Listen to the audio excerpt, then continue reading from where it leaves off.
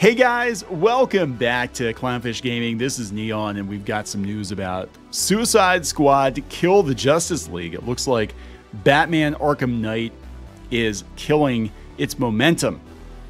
Apparently, more people are playing Arkham Knight than are playing the new Suicide Squad game on Steam. Womp womp, as the kids like to say, right? So we're going to talk about this. This game has not been received very well. Of course, I'm talking about the Suicide Squad game. I'm not talking about Batman Arkham Knight. The Arkham games are classics. They're amazing. Somebody actually had footage side by side. They showed, I think, footage from Arkham Knight and from Suicide Squad, and they're like, it's hard to believe that Arkham Knight is 9 years older than Suicide Squad because Suicide Squad had worse graphics somehow. So it's like a total downgrade. So let's talk about this. Before we get into it any further, please subscribe wherever you found this episode at, whether it's on YouTube or on Spotify. We greatly appreciate it, trying to get this gaming news podcast, I guess we're calling it a podcast, off the ground. This is coming from Game Rant. 9-year-old Batman Arkham Knight is beating Suicide Squad Steam player count. I saw this over the weekend and I was like, what the frick?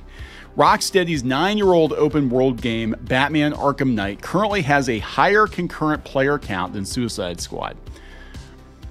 Let's see here. Rocksteady's Suicide Squad Kill the Justice League is struggling to attract players on Steam, being outdone by the 9-year-old Batman Arkham Knight. Some fans have reacted negatively to Suicide Squad's live service gameplay, though others have been more positive about the game. That's not the only issue. Stop saying that's the only issue. People do not like the way that they wrote Harley. They do not like the way that they treated Batman. Spoiler, they kill him, and it's Kevin Conroy's last voice role as Batman in the Arkham series. Now, the word is that they're going to try to reverse that with DLC or something. I don't know. I don't care to give this game a try. I truly do not care. I was actually invited to play test the game back in October, November, and I had so little give a shit that I didn't even respond. I'm like, I don't care. I don't care. It looks stupid. I don't want to play it. I don't want to play it. Future content updates could potentially revive the player base. Yeah, if they bring Batman back, it'll maybe possibly they can turn it around. Rocksteady's Suicide Squad Kill the Justice League is struggling to attract much of a player base on Steam, as the game is currently being outdone by the studio's own Batman Arkham Knight, a game that's nearly 9 years old at this point. How embarrassing is that? How many hundreds of millions of dollars did they dump into this game? And then they turn around and they hired Sweet Baby Inc., the activists, sensitivity readers turned script writers or script doctors, and they just like destroyed this game. It's been fighting an uphill battle ever since it was announced to be a live service game, with many fans outright rejecting the concept. Yeah, I think people are tired of it, but Warner Brothers said that's what they're going to do from here on out. I would not be surprised if the next Hogwarts Legacy wasn't a live service game. You will have to pay tuition forever at Hogwarts, and it's like an Ivy League wizard school, right? So you're going to be paying a lot of tuition. The Suicide Squad game release date was pushed back following an incredibly negative initial reaction to gameplay, with many fans expressing disappointment that Rocksteady was abandoning its single-player roots for a live service co-op shooter. Suicide Squad's launch has been slightly more positive, but the game has still proven to be incredibly divisive. It has been positive? I don't see any positivity.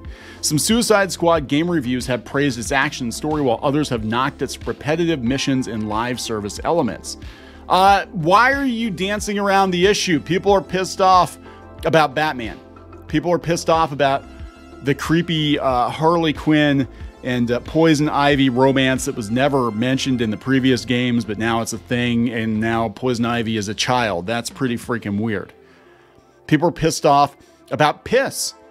They're pissed off that they piss on the body of the Flash after they kill him. I'm like, what the frick? To its credit, Suicide Squad Kill the Justice League currently has a very positive overall rating on Steam. Yeah, after they purged a bunch of ratings. After they purged like 7,000 reviews. So the game clearly has fans at the marketing firm that's propping it up. The problem is there are not enough people playing it. With 4,000 players in game right now, according to Steambase.io, while Rocksteady's 9-year-old Batman Arkham Knight has 4,300 players in game. It's possible that those numbers are off, but regardless, it's clear that Suicide Squad Kill the Justice League is having a serious problem with getting people to actually buy and play the game. Anti-marketing. We talk about this all the time. Anti-marketing. When you do something incredibly stupid that you knew was going to piss people off, right? And you do that repeatedly, and then you draw attention to it, and then you've got people associated with the game saying stupid stuff. You know what I'm saying? Whether it's a game or a movie or whatever, it's anti-marketing. It's like you're basically telling people not to play your game, not to watch your movie, not to buy your comic book. When you lead with some kind of messaging, or it gets leaked that something incredibly stupid and franchise destroying happens, and then they just double down on it, and the media doubles down on it. It's anti-marketing. It tells people to stay the hell away from your stuff. The situation seems grim, but it doesn't mean that the game can't have some kind of comeback. Suicide Squad's positive user reviews indicate that there are those who do genuinely enjoy the game, it says, and it's possible that word of mouth could convince more people to pick it up. No, it's actually having the opposite effect. People are playing the game and they're like, this game is shite. Can I say that in this video? Because I'm trying to keep this channel a little more clean than the other one. They're saying it's poopy. It's poopy doo-doo caca. And people aren't even giving it a chance. They're so angry about the Kevin Conroy thing. They're so angry about the live service element. And they do make a connection here between this game and the Avengers. And actually, this game debuted with more of a thud than Marvel's Avengers. And we know what happened with that. The company went broke. Basically is what happened. They shut the game down. So let's go out to Forbes. This is Paul Tassi. I don't know if he's the first one to pick up that, that more people are playing it on Steam. I've seen a couple people talk about it, but he said last night when he looked it up, this would have been, 2 days ago? 2 days ago. Last night when I looked up the gap, there was a 1,300 player gap with Suicide Squad ahead, but now Arkham has jumped even more. At the time of this rank, Suicide Squad has 3,700 players and Arkham has 3,900. Arkham Knight is 9 years old. Suicide Squad Kill the Justice League launched less than 2 weeks ago and is meant to be an ongoing grindable game once you reach the end. This is Tassi. He says, I do keep harping on the performance of Suicide Squad, where despite decent player scores, the actual numbers appear to be exceedingly poor. Despite decent player scores. Again, there was a whole controversy about whether or not they were real, whether or not it was being corn-fed to try to salvage this game. Hundreds of millions of dollars poured into this game, years of development, just to have it destroyed at launch because of some really stupid decisions. And a lot of those decisions, probably Sweet Baby Inc. I mean, they're behind a lot of the stupid decisions at a lot of these AAA studios. They have a lot more sway than I think they should have. I think this is a larger picture, he says, which raises concern not just for Rocksteady's future live plans for the game, but I would say Rocksteady as a studio, given how much time and money was invested into this specific game. Yeah, if this game fails, they might shut it down. I mean, look at what happened with, was it Crystal Dynamics and Marvel Avengers? It destroyed them. All it takes is one bad game. If you're a AAA studio, all you have to do is release one bad game. And that's it. It's game over. I would also argue it speaks to the larger idea of giant AAA investments to live looter type games. If something like this can launch after so many years so flat and have 4% of the player count of Helldivers 2 less than 2 weeks after launch. Arkham Knight is cheaper. It's $20 to Suicide Squad, $70 for a live service game. Really? Really?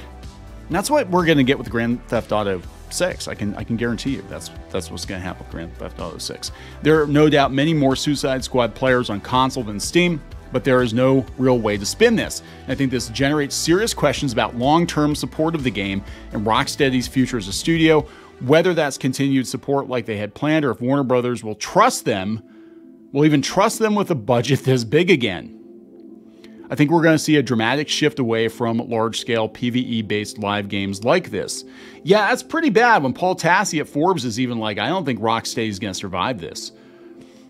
What do you think? I don't think they're going to survive it either. I think this is terrible. This is a bad look, as they say. I'm going to wrap it up. Please subscribe. We'll talk later.